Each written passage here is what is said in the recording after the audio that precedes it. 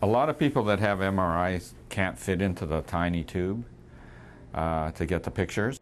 Too heavy, too scared, or too confined for a standard MRI, patients now have an alternative. So this has a hole size that's about 30% larger than everybody else in town. And it'll take patients that weigh up to 550 pounds, and we can get pictures.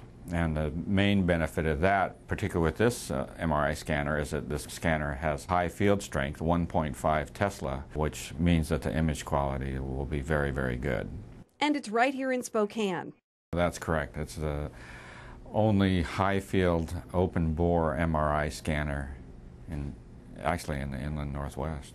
It's a lot more comfortable.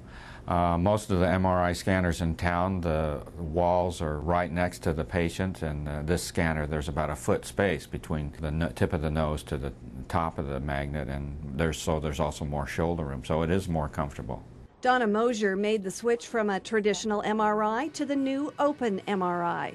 Well, I was surprised in that when I saw the machine itself, that it was a much larger, in the room itself was larger, and then to get into the machine it was low and easier to get into, and then once in the machine it was much roomier.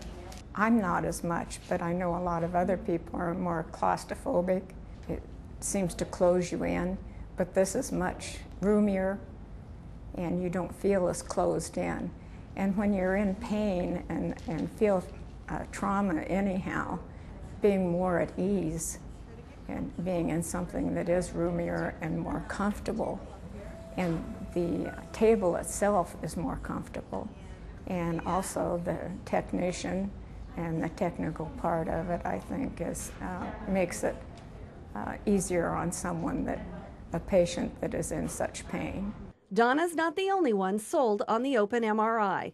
We even had patients from Canada. One mom, her son is a hockey player, and he was injured, and she heard about us and came all the way down from Canada.